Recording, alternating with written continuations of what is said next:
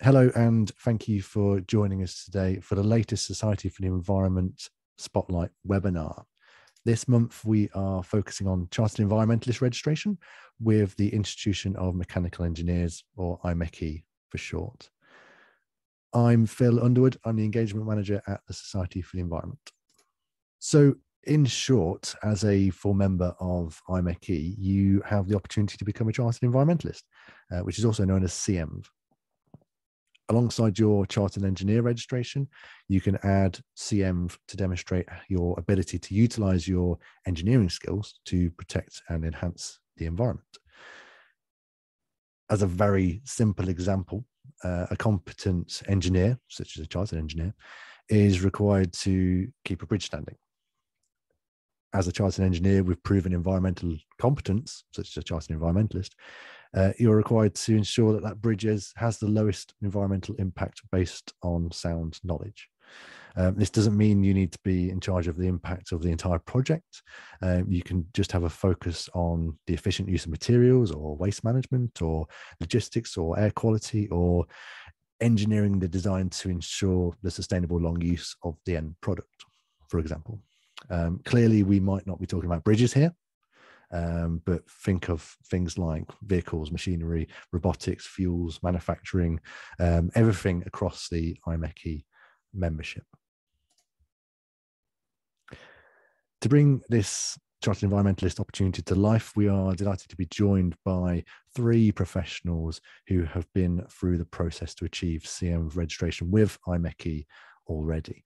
So from left to right, we have Tom Bray, Finn Coyle, and Daniel Kenning, all with CEnv and CEnv after their names.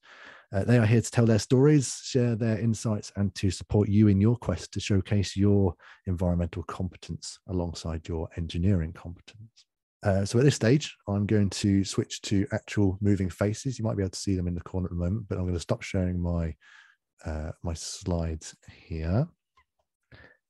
There we go. So thank you very much to Daniel, Finn, and Tom for joining us. And I'm going to ask you to introduce yourselves, if that's okay. And I've pre-prepared for some questions, which you've already seen.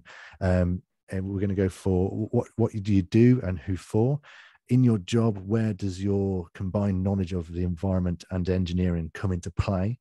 And why did you become a Chartered Environmentalist, having already achieved Chartered Engineer? So if I can go to Tom first, I'm going to hand over to you. Yeah, thanks, Phil. Good afternoon, everyone. Good to see you. Good to be here and to contribute to this. So yeah, I'm Tom Bray. I'm a carbon and energy project officer for Durham County Council, which means I develop and commission and oversee technical projects to reduce emissions across County Durham. And that includes everything from low carbon heating, whether it's installing heat pumps at leisure centres or renewable energy, installing solar farms in big fields, batteries, and everything to electric vehicles and everything in between. So my career started with 7 and a bit years at the engineering consultancy Arup, where I was working on mechanical building design. That's my mechanical engineering background. But as I moved, stayed worked at Arup, I was moving more into the kind of low carbon building design world, which led to my current role. So I hope you can kind of see that my role being focused on climate change mitigation has relevance with both the environment and engineering. So I'm working to develop projects that would reduce emissions in my local area.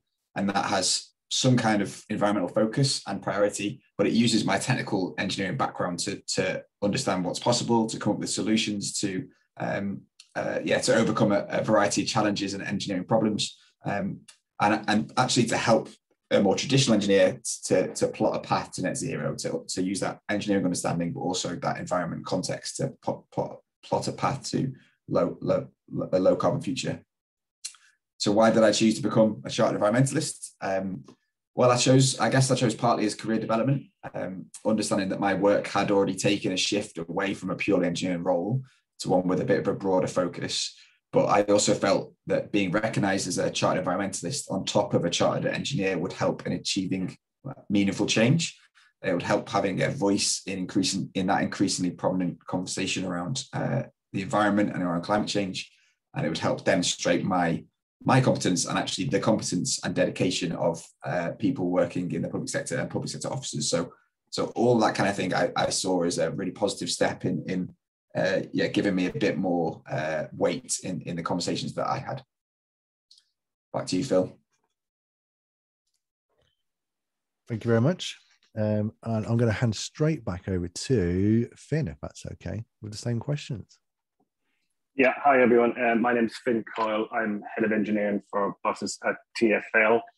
And probably the crossover between the environment side of things and engineering side of things in my job started from the beginning. So I, as a graduate, joined Caterpillar as a diesel performance engineer. And what I didn't realize when I applied for that job, but I soon did when I ended up in it, is 95% of diesel engine performance engineers' work is on the number of colleagues to reduce PM.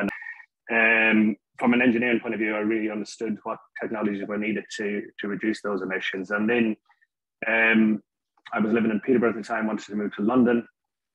I applied for a job, ultimately ended up working at TfL through initially the Energy Saving Trust to work on the first low emission zones that came in. And air quality, improving air quality in London was the focus of all the work we did. And I kind of realized quite early on that I understood about the emissions, but didn't really understand a bit much about the air quality. And I then really wanted to start to be able to demonstrate my understanding of that, which initially, it's the reason I applied for CEnv. Initially, I started to do a lot of CPD courses on air quality, on atmospheric chemistry, how emissions are formed, the effect of NOx emissions, the difference between NOx and NO2, all of those kind of things. And the reason I went for CEnv as well as CEng is because in my job I sort of represent TfL, and I need to speak about the emissions reduction work we're doing, and also the air quality stuff as well. And I want to be able to be seen as having the competence to be able to speak on both sides, the environmental side and on the engineering side. That's the reason for me doing both. Magic. Thank you very much, Finn. I'm already enjoying the variety of different perspectives that we've got on this particular panel, and I'm going to probably extend that even more by asking Daniel to provide his introduction as well. Hello. Yes. Hello. I'm Daniel Kenning, and I run a engineering consultancy delivering transition engineering services called Splendid Engineering. And I'm also co-founder of the Global Association for Transition Engineering. So the thing I do is transition engineering, really, but this comes out of my background in mechanical engineering. And really my background was first of all in mechanical engineering at Ford Motor Company. I spent about 9 years there as a new product development engineer, but then in 1996, I realized that actually sustainability is a much bigger challenge than more family saloon cars. So I started focusing on that. I've worked in industry, obviously in manufacturing, and the built environment for a building services consultancy as a sustainability consultant. I've worked for charities, renewable energy charities, and a great little local charity helping vulnerable people keep warm in poor quality housing in winter. So I've had quite a wide experience, and I would say that environmental issues impact everywhere on engineering issues, because engineers tend to work inside industry, inside the economy, which depends absolutely on society, which depends absolutely on the environment. So part of my work actually is to try and get people to stop thinking about the environment as an external issue and start seeing it as an existential issue. And in fact, my definition of sustainability that I use is the capacity to continue. And I see if we don't get the environmental sustainability right, then everything that we do will not be able to continue. So we'll have a sticky end. And the reason I chose to seek registration as a chartered environmentalist as well as a chartered engineer was really recognition. By then, I was working outside of industry as an independent engineer, and it's important to be able to demonstrate your credibility up front. So that's why Chartered Environmentalist tells people that I know what I'm talking about. Chartered Engineer tells people that I know how machines work, I know how engineered systems work. And I don't know if you can see, there's another one there. It says EUR-ING in front of my name. I'm a registered European engineer as well. So that tells people that I'm quite comfortable working in other countries, thanks to my background with languages and working in Spain, Germany, France, and so on. So it's all about showing people that you know what you're talking about so they can trust you to solve their actual problems. Perfect. Thank you very much, Daniel. And I think you've certainly in parts answered my first question that I'm going to throw out there. I've got questions written down that I'm going to go through, but these are alongside hopefully some questions from the audience as well. So a quick reminder, if you have any questions about what the panelists have done in the past, how they've managed to piece together their experience to become CEng and CEnv, and whatever questions that might be, whether it's about their particular areas of expertise, the industries they work in, any of that. If you have questions around that, pop it in the Q&A section on your toolbar, and we'll do our best to answer those questions. But I'm going to continue with some of my questions, if that's okay. So the first one was, what do IMechE members have to do with the environment? And I'm asking that because we had a pre-discussion about what we should ask, and we thought that might be a good one to start off with. And the bit that's in those introductions that stuck in my mind is low emissions zones, which Finn's ears just pricked up. So I'm going to hand over to Finn. What do IMechE members have to do with the environment? Yeah, I mean, in automotive side that I can speak for everything really, because there's such an environmental impact to transport. So the crossover is huge, and low emission zones. It feels like when I first joined Transport for London, the whole focus was on particulate matter emissions, the black stuff coming out of diesel engines, very carcinogenic, very bad for health. And then focus moved on to NOx emissions. But even now, when we're moving away to zero emissions, there's still huge. I used to think electric vehicles and hydrogen vehicles would be, well, electric vehicles especially would be a bit boring as someone who spent his career developing diesel engines. But now, even now, when we're moving over to zero emissions, our job's still huge focus on the environment, because you can't just have a battery electric vehicle and plug it in and say, there you go, I've done everything, I don't need to do anything more. The environmental impact of the batteries and how they're mined and where they come from, the environmental impact of cobalt that goes into the batteries and all the ethics around that. The grid mix of, if you plug in your car to charge it, where's that energy coming from? The UK is getting quite good now, but 10 years ago, there was a kilowatt hour of electricity. There's quite a lot of CO2 associated with that. Now that we're moving over to hydrogen, where we have a number of hydrogen buses, where that hydrogen comes from is huge. You have to be able to do those calculations and work out the well-to-wheel CO2 emissions of that, because if you buy reformed hydrogen from natural gas, that can end up being worse in terms of CO2 than a diesel bus. So you really need to understand the wider impact of these things, because otherwise you could just be implementing what you thought were sustainable solutions, and in actual fact there is a lot of environmental disbenefits. So I'd encourage anyone in my team to become a chartered environmentalist and really understand this stuff in a lot more detail, because the crossover to me, they're both in the particular role I have now, I think they're both as important as each other. You need to understand the technology, and you need to understand the sustainability side and environmental impact side.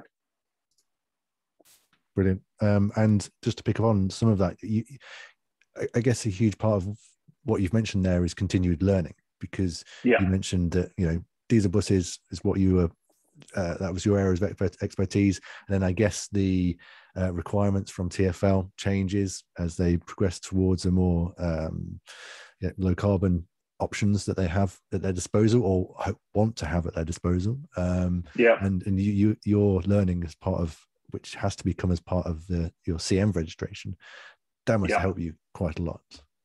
Absolutely, yeah. I think it's very important. I mean, the kind of thing that could happen, we were presenting to a number of the key stakeholders, the whole bus industry, about our strategy for moving over to zero emissions. And I think my director of buses was up presenting at the time, and then someone asked a difficult question about cobalt in the battery. And all of a sudden, right, Finn, you need to answer that. And the whole audience turns around and I'm landed with this difficult kind of question. You need to do it. And the continued, I think the CPD aspect of both the IMechE and the CM side of things are very important as well. If I had just stayed a diesel engine emissions engineer, I'd be looking for a different job, because it feels like we haven't bought a new diesel bus in TfL for, I don't know, the last maybe 3 years or something like that. So I'm quite there's a lot to the rollout of sustainable vehicles, and there's a lot to learn on them, which is some part of it I'm really enjoying. So being able to transition your skills towards the newer technology and that kind of thing, and developing that kind of thing yourself, has been very vital for your job by the sounds of it. Good. Tom, you mentioned quite a broad range of projects that you look at within your role, from solar farms to I can't remember the other things. There was a lot of other things, wasn't there? But so how, in your role, how does what does your mechanical engineering knowledge, how does that fit into what you do, which is quite an environmentally focused role now, isn't it? Yeah, definitely. I'll just pick up a little bit on that CPD story. So one of the things that engineers are guilty of is saying, we know how to solve this problem, and therefore I know what I'm doing. I'm experienced. I can do this. I don't need to change. But actually, my focus is on CO2 emissions and the climate emergency and responding to climate emergency. With that as a challenge, it says business as usual isn't appropriate anymore. We need to do something different. CPD is so essential. So if it's an engineer that's been doing something the same for 20 years, then that's actually quite a big challenge to them, that says you're no longer relevant almost, and you need to rethink about how you do things. And I need to be better at communicating that sometimes, I think. But that's one of the conversations I have regularly. And so for me, understanding what a traditional system is, and it could be a system like a heating system for a leisure centre, how that works and what the implications of the engineering design are of that system, and then being able to understand the technical solution. So what the mechanical engineering is around how a heat pump works, and what that needs to change around how we distribute heat and water around a building. I think, that understanding of what the real engineering, the technical solution is to a problem, but also seeing what the future and the solution could be to reduce emissions. Those two things are really key for in my role. So understanding how a mechanical system would work, and therefore how we can take it apart to rebuild it as a lower carbon system, is really important. And I'd probably suggest that if you look at the front page of the IMechE website and the industries that we cover, it's very broad. And if I think back to my degree and my best pals in my degree who did the same modules as me and the different jobs that we went into, it's very broad. A mechanical engineer could be anything, and it's a degree in problem solving in many ways. But if we look at all those different industries, to some extent, I see a lot of the causes of climate change, whether it's the excellent drilling engineers that we have in oil and gas, the excellent aerospace engineers that we have that have got absolutely fantastic gas turbine engineers, all this kind of stuff, power engineers, industrial engineers, process engineers. That traditionally we might have caused an awful lot of emissions, but understanding those processes, being the experts in those fields, we're the ones that have to be able to see the solutions that are going to change those things. And so I see a huge opportunity for that kind of environmental focus in the future of mechanical engineers' careers and the rest of our work life, to say, I understand how to do this, so let's make a change and do it in a different way. Because we are experts in fluid management, in thermodynamics, in how heat moves, in how processes work, and we really do have the skills to change those systems. I don't think I answered your question, Phil, but I went on a bit of a preach. So there you go. That's quite all right. You've got the microphone. You feel free to carry on. Not a problem at all. It's fair to say that the change between what some would see maybe as the traditional side of mechanical engineering to the demands of the environmental challenges we have now, which are at the forefront of lots of agendas. That seems to be quite a theme that we're going through with this. And so I'm going to come to Daniel with the next question, if that's okay. And Daniel, feel free to chip on that last question as well. But what does the proven environmental competence that CEnv gives you, what does that enable you to do as an engineer? Okay, well, the thing that enables me and other engineers who are CEnvs to do, that maybe we and our predecessors didn't do before, is to bring about change to the whole system based on to solve the difficult problems which exist now that didn't exist before. And by that I mean, if anyone has been to an IMechE lecture, you'll know that there's a splendid lecture theatre, and there used to be paintings of grandee former engineers going back to George Stephenson along the walls. And you can see a lovely painting of the engineer who worked on innovating trains, and the engineer who worked on diesel engines, and the engineer who worked on jet engines.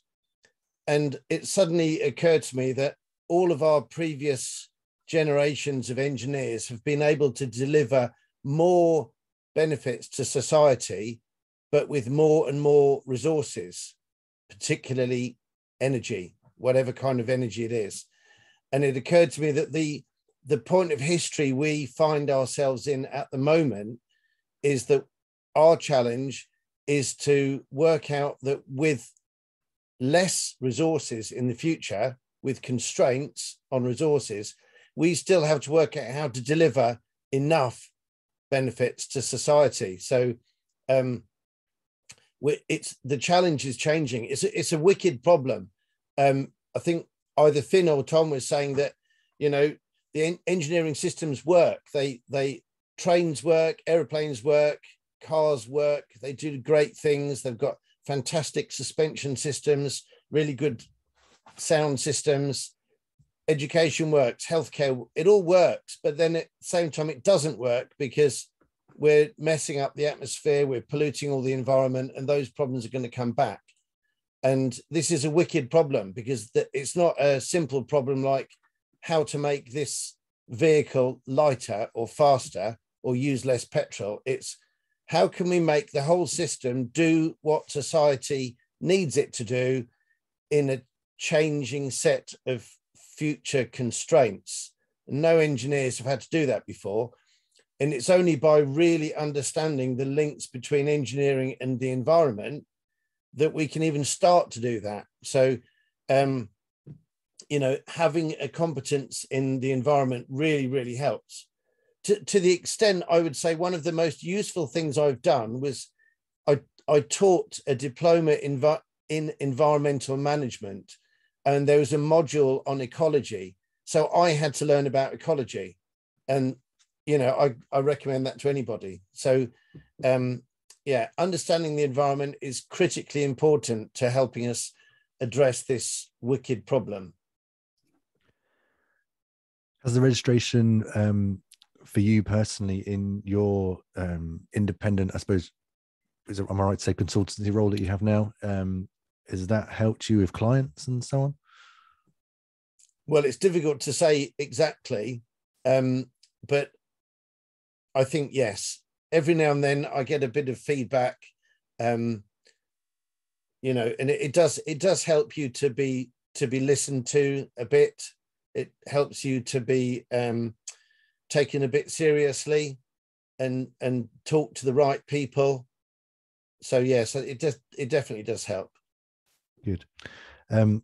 And Finn, apart from being put on the spotlight by somebody at a conference because of your environmental expertise, how has that proven environmental competence helped you? Yeah, I think massively, actually, because speaking of conferences and explaining what TfL is doing from the environmental side is something I have to do a lot, because we have to get a lot of funding for zero emission buses and everything else. And I'll give you another example. When I was presenting, I think I was at a conference that was all engineers. I was talking about what we're doing in Euro 6 or retrofit to the Euro 6 standard. But then I had a slide on our future. We're going to move to zero emissions and this electric buses and everything else. And then someone stood up saying, "Oh, all you're doing with electric buses is moving the problem somewhere else. That's all you're going to do." And that's you'll hear Jeremy Clarkson and the likes of that saying that as well. And then I had to, because I had done air quality modeling at a university as a CPD course, and I think that module was part of the master's. I was able to explain, that the power station seems a huge stack. By the time that gets to ground level, the concentrations are so low, the health impact's tiny. It's completely different than an exhaust in the centre of London. So I said, explain that bit for a start. And then talk about, okay, yeah, so some power stations do use, they used to use coal or they used to use natural gas, but overall in the grid mix, or electric buses at the time would have been half the amount of the diesel buses. So it's just to be able to justify reasons for the technology strategy you're doing. I find that's very important. And I think you can't, if you're representing TfL, it would be quite nice to say, sorry, I'm an engineer, I'm not going to answer that question or whatever else. But in general, you get asked a complete range of questions. And I think for me, a bit like Daniel said, being able to sort of having the CN kind of gives people an assurance, you know what you're talking about and that kind of side. And I think that's very important as well. This might not be something that you were looking to do at the time, but if you wanted to have that a bit more exposure and influence to be pointed at, to give those kind of insights, I guess the CEnv registration would potentially allow you to do that, because you're seen as that environmental expert and people will start to ask you those questions directly. And if you were looking for extra exposure to, get your name out there a little bit more, if you're looking for a different job and that kind of thing, that might be quite useful to you, I guess. Absolutely. Yeah. Okay. Very much agree with that. I have noticed that we've got a question in the Q&A, which is to do with guidance and mentoring for the application process. And I have seen it, but we're going to get to that. So we'll come back to that in a few moments' time, if that's okay. And actually, in fact, my next question is, I think you've pretty much covered it now. Do you see mechanical engineers and related disciplines playing a large role in tackling the current and future environmental challenges? I think it's fair to say that from your answers so far, that was probably unanimous yes. But I'm going to put Tom on the spot and see if you wanted to expand on that a little bit. Yeah, I think absolutely. We talked about it in our pre-call a little bit, but and I really recommend people that are watching this, listening to this, to Google the ICE presidential address from 2021. I think it was 2021. Rachel Skinner, and it's this call to action for civil engineers and actually all engineers to show up and to be the solution to the environmental problems that we have at the moment, particularly around climate change. And I heard that and I thought, yeah, come on, let's do that. Engineers are responsible for this. We have the solutions to this. Without engineers, we don't have any response to climate change. And so yeah, I'd love the IMechE to be having that conversation with our members as well and saying, in our industries that we are embedded in, that we are the experts in, that as Daniel said, that we keep running in an excellent manner.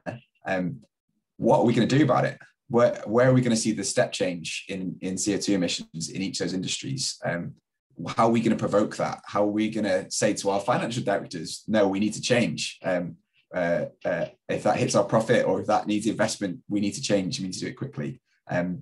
And then to say to engineers, yeah, if that's the challenge, if we need to reduce emissions by half by 2030 and by 100% by a later date, then how are we going to do it? You come up with the solutions. If you have a degree in problem solving and your experiences in solving these challenges, then what are you going to do, and how are you going to solve that wicked problem that, as Daniel mentioned? Absolutely. And from the Society for the Environment point of view, we want those decisions for that transition to a more sustainable world, those decisions to be made by those who have the proven competencies to be able to showcase that they can make the decisions, the correct decisions. They might not always be 100% right, but they have good knowledge and good experience behind them that's proven to be able to make informed decisions to help to protect and enhance the environment. And we want that to be a huge part of the Chartered Environmentalist registration, as it is with the Chartered Engineering registration. Let's not forget that it's to prove your competency in engineering, that is key. And we certainly see a Chartered Environmentalist registration in a very, very similar way. And the two combined, well, the possibilities are endless, aren't they? Phil, can I add to that the answer given by Tom on please that? Do. Please. Yep. This was the question about mechanical engineers addressing current environmental challenges. I think one of the ways in which we can do this is that I mentioned a bit before about the challenges are about constraints, and we've had a long time in which engineering has been possible in an unconstrained decision-making environment. We've been able to enjoy more and more abundant and affordable energy and material resources. So we've made decisions in one particular way, but now we have constraints, and there's a difference, and it's not widely talked about. People still talk about the environment as an external issue. So you run your very successful global corporation or SME, and then the environmental issues are an external thing that you've got to deal with to look good or to win customers. But it's not just like that. These are constraints. And engineers know how to design a system to work within constraints. And if you give engineers one more constraint, you just add it to your list of constraints and we can make the system work. And one of them might be, from my automotive background, that if we need to reduce emissions, you can't just make the car lighter. You can't just substitute for petrol, biodiesel or something or batteries instead. You have to look at things like car sharing instead of car ownership. And that's a non-engineering change. And us engineers, we have to be humble and say, there is no technological panacea, but when you've done the non-engineering changes, like shared cars, you then have a situation where a manufacturer might have to work out how to run a viable business selling 80,000 cars a year instead of 800,000 cars a year. And at that point, you have to reassess every single engineering decision because the product will be completely different.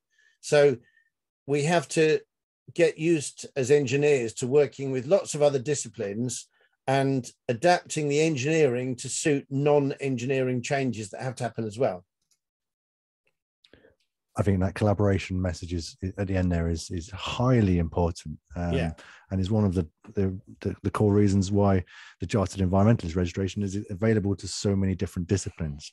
Whether you're an engineer, or mechanical, civil, or structural, whatever it might be, or whether you're an ecologist or a water manager, or I'm going to run out of things to say, but architects, and they're all. You can be a Chartered Environmentalist, which kind of brings those disciplines together in a way, because you have a singular a shared objective to make a difference in the role and your future ambitions.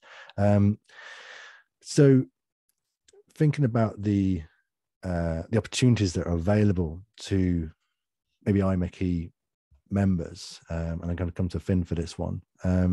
If you're currently working in a role which doesn't necessarily support environmental objectives and so on, and you don't really have a way of currently gaining Chartered Environmentalist registration. Are there routes available, do you think, now with the change in focus, with the challenges that we have, for them to learn and to develop their environmental roles, to become more of an environmental engineer, I guess? Yeah, I would think so. So certainly in TfL, I think the only thing higher up the two things very high in the agenda are sustainability and safety. We have the Mayor has a Vision Zero, and then we have pure sustainability, and they are the two core drives for everything we do. And even the buses directorate have these pillars and as customer, and then green is in there. It's a complete change now. I'm actually finding it hard to think of a sector of engineering where you wouldn't have sustainability as a big focus of it. So I definitely think there is, and then it may well be that there's some operational type roles that in the past haven't done that, but if you demonstrated you had an interest in it, I think that it'd be only too happy for you to pick up some of that sustainability objectives that they have to meet in order to do that. So absolutely, yeah, certainly in TfL, I think there would be, and I can't, yeah, and there's lots of courses out there that the IMechE do,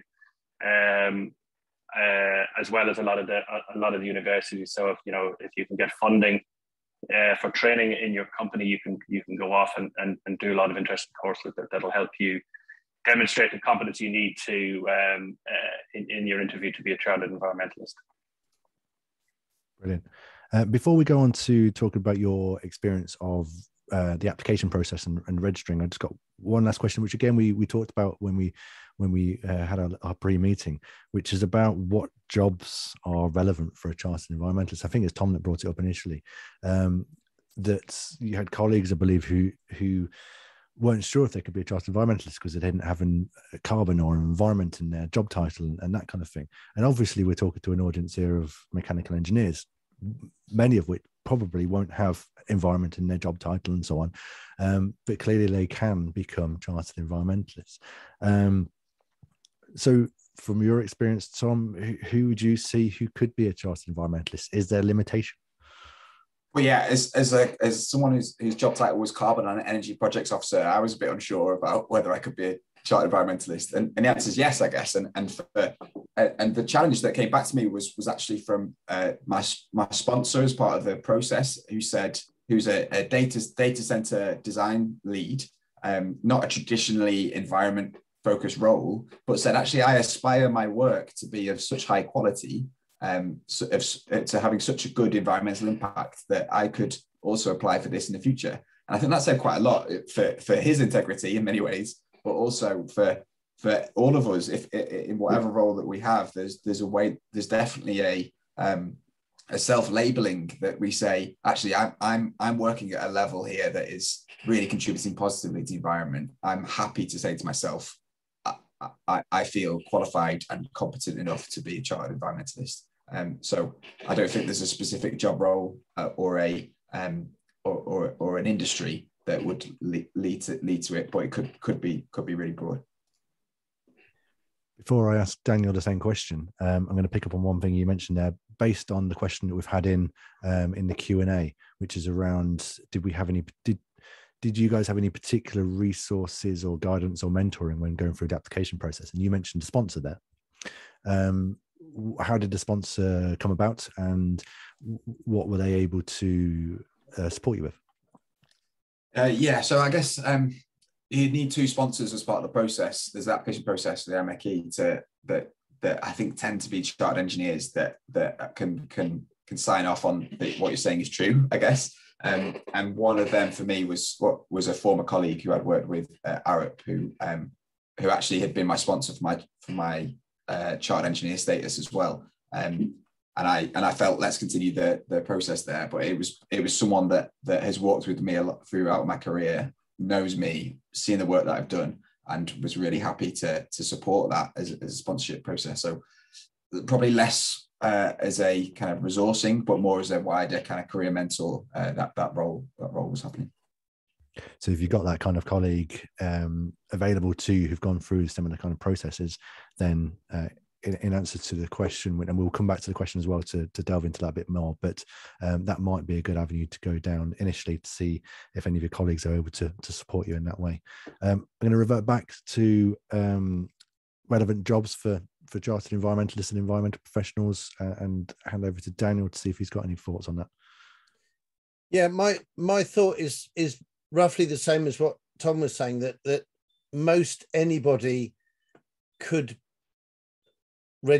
become registered as a chartered environmentalist. And what I have noticed is that the people who are really good at sustainability and the whole environmental issue aren't people who've had that job given to them, but they're people who've responded to their life and stimulus and have stepped forward to be agents of change. They're driven individuals, a lot of people I've met. And I think whatever your job role is, if you look around you and you can see that change is needed and that we need to do something about this unsustainable mess that the whole world is in, then actually you are the person to do it. There's that thing, isn't there? We are the people who we have been waiting for. So if you feel that you need to do something, then I would say rather than waiting for someone else, then you step forward, find the training and follow that path and just become a chartered environmentalist. I mean, I was actually at the end of a 5-year engineering program when I first heard the word sustainability a very long time ago. And I received a letter in the post from the Centre for Alternative Technology in Wales with an advertisement for their short courses. At the same time, it's a personal note here, at the same time I received a letter from my dad who said, you must follow your instincts. And I had these two pieces of information in my hand. So I immediately booked a course at the Centre for Alternative Technology. And it was the first time I'd ever been there. And it was a course in how to build a wind turbine. And that was the start of the journey, really. So just start the journey, I would say. And it doesn't matter actually what your job title is. Well, I'm going to snip that rousing message and put it on our social media channels to get more people to watch this webinar. So that's always useful to gain that kind of content as well. So thank you very much. I'm going to move on to the registration experience that you had in terms of your application and the process around that to become a chartered environmentalist. Daniel, I know you went for a slightly different route a number of years ago, which is not available now. So I'm going to focus on Finn and Tom for this one. So a very broad question, but Finn, how did you find the application process? I find it very straightforward, actually. And I won't name other societies' names, but at the time when I applied, 2016, I think I applied, and I became chartered in 2017. I had colleagues going through a different society to become chartered environmentalists because I was in TfL's environment team. And they were finding it a struggle and really difficult. But when I found out the IMechE would do it in addition to the Chartered Engineering, I looked at that one, and the guidance is very good, and the form is very straightforward. I think certainly for me, all those years ago when I went to the IMechE to become a chartered engineer, I found the interview quite hard, and initially I found filling in the form quite hard. And I think there was a lot riding on it for me because I needed to move up a grade and become a chartered engineer to get my extra salary. So probably I was a bit stressed. But by the time I did the Chartered Environmentalist application, the form is very, very similar. The structure is very similar, and the guidance around it is very, very straightforward. So maybe I was lucky in that a lot of my work that I demonstrated to become a chartered engineer was around engine and emissions and things like that. But I think I managed to answer the environmental questions quite easily, actually. And so I found the process very straightforward. Clearly, you need to dedicate a bit of time. The hardest thing is getting around to, once you get started, the hardest thing is getting started. But definitely, I think, we can be critical for the IMechE for a lot of things. one thing I think is very good are their sort of guidance notes and the structure they put in place for these applications. Brilliant. And one thing I'm going to pick up on there, you said you one of the benefits is potentially higher pay and that kind of thing. I'm going to throw a stat out there that through one of our member bodies, the Institution of Environmental Sciences, they did a survey a couple of years ago now, so it is a couple of years old, but their Chartered Environmentalist members generally, on average, earned 33% more than their non-Chartered Environmentalist members. So a little bit of a carrot, maybe. Mm-hmm. I'm going to come to Tom for your experiences of your application process. Yeah, I'd say really similar things to Finn. I went through the process 2020, 2021. So I probably had some spare time for myself on the back of the pandemic, etc. I would say if you've been through the MPDS process to become a chartered engineer, or if you've become a chartered engineer recently, then this process is very similar.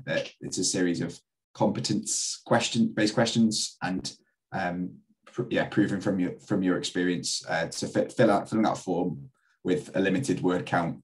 But it's the kind of thing that you've done if you've been through the chartered engineer process. The guidance notes that go alongside the application form are very, very similar. It did take quite a while for my application to kind of be processed, and I think that was probably, again, a pandemic-related thing that systems were struggling for all of us, during those times. But yeah, it was very simple, and then you kind of booked in with for a more or less an hour-long conversation, and it's similar to the chartership process. It's a conversation between peers with some other chartered engineers or chartered environmentalists that just basically trying to understand your level of understanding and competence. And really enjoyable process, really nice conversation with two IMechE members. It takes some time, but actually it's a very accessible process. And the content on the IMechE website, although there's not a huge amount of support, I think it's sufficient enough to help you, guide you through what you need to do. And the guidance notes that you've both mentioned, they're the IMechE guidance notes on their website, which are freely available by the sounds of it. Is that right? Yeah. Excellent. So, and that website, I've got it on a slide later on, but it's imeche.org/CEnv. And you'll be able to find all the details on there. You can even find some case studies of chartered environmentalists on there as well. So it's a good place to start. And giving them a call might be useful as well. But have a look on the website. There's plenty of stuff on there. Tom, you mentioned your sponsor. Finn, was there any other mentoring or support you were able to gain from maybe your colleagues or other chartered environmentalists that have gone through the process? Yeah, so I think the IMechE will offer, the owners offer actually to review the application before you formally submit it. I don't think I took that up, to be honest, but that is there for people to do. I managed to, I think I had to have two sponsors, one of whom had to be a chartered environmentalist. So I think I got my manager as a chartered engineer, and I went to someone else in TfL's environment team to be my mentor. So I managed to do it. But if anyone I'm happy to mentor people if people want to contact me. So there is people out there. But yeah, you need a CEnv as far as I remember to sign off your form as well. That makes sense. Daniel, I wondered if the EESG are able to support in any way, maybe not directly, but there's a lot of expertise within there. Did you want to have a few words about that? Yeah, well, sure. Yeah. Well, EESG is the Energy, Environment and Sustainability group within IMechE. So there are different special interest groups. There's rail, aerospace, and lots of others. And EESG is actually the second biggest. Something like 20% of all IMechE members are members of the group. So that's about, I think it's about 20,000 people. And yes, that's where we encourage anyone interested in environment and sustainability who's a member of IMechE to engage. And so there are a number of people.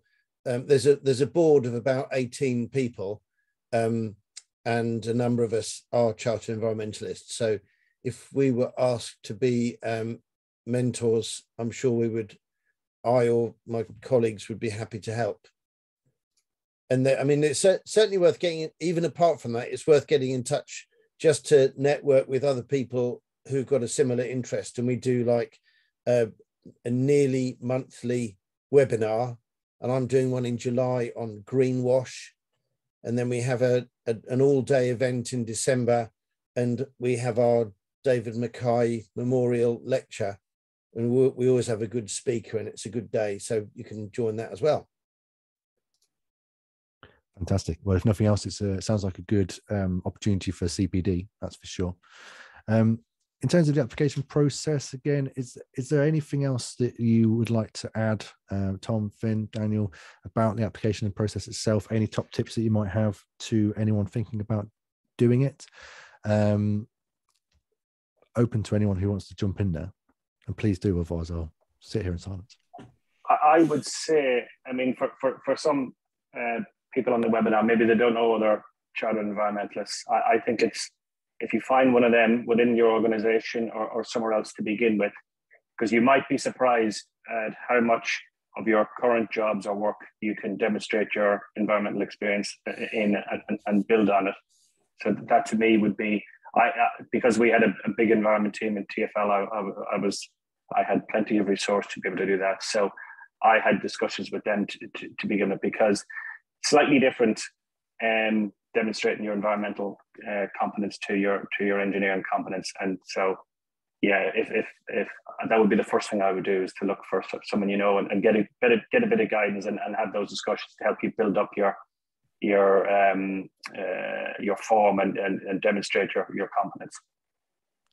Yeah, and I'd make a point about those competencies, and that's that if you are already a chartered engineer, or even if you're looking at that process as well, the set of competencies are remarkably close. They're not exactly the same, obviously, but they are so close that a number of organizations that I'm talking to are working on how you can integrate the CEnv and CEng competencies, so that at some time in the future, you should be able to register as both at the same time.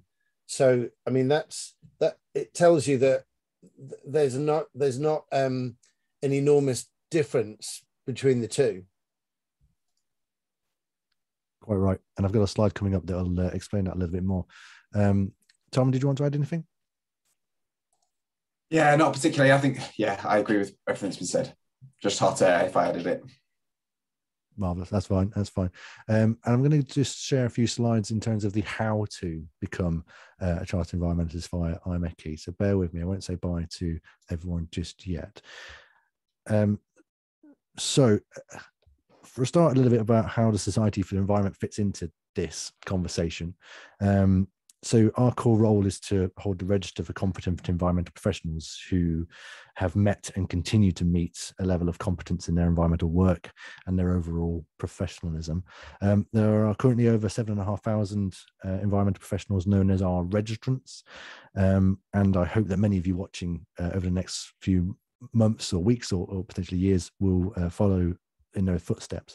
We do all of this in partnership with 24 currently professional bodies who are known as our member bodies, and one of those member bodies is IMechE. So that's where the link happens.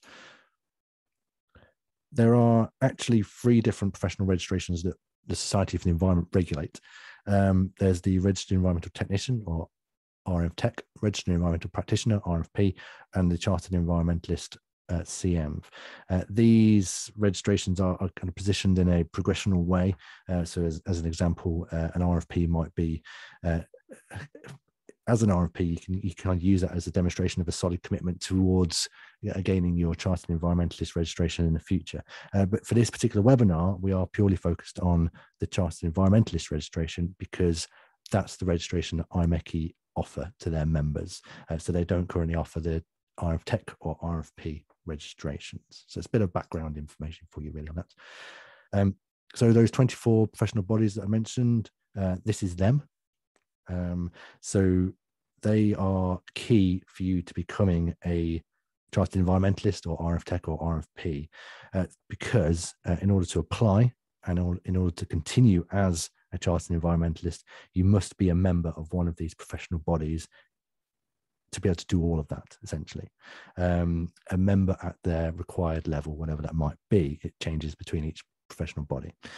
So you don't apply directly with the Society for the Environment. In this instance, you would apply via the Institution of Mechanical Engineers. So if you're more familiar with the Engineering Council model, it's very, very similar.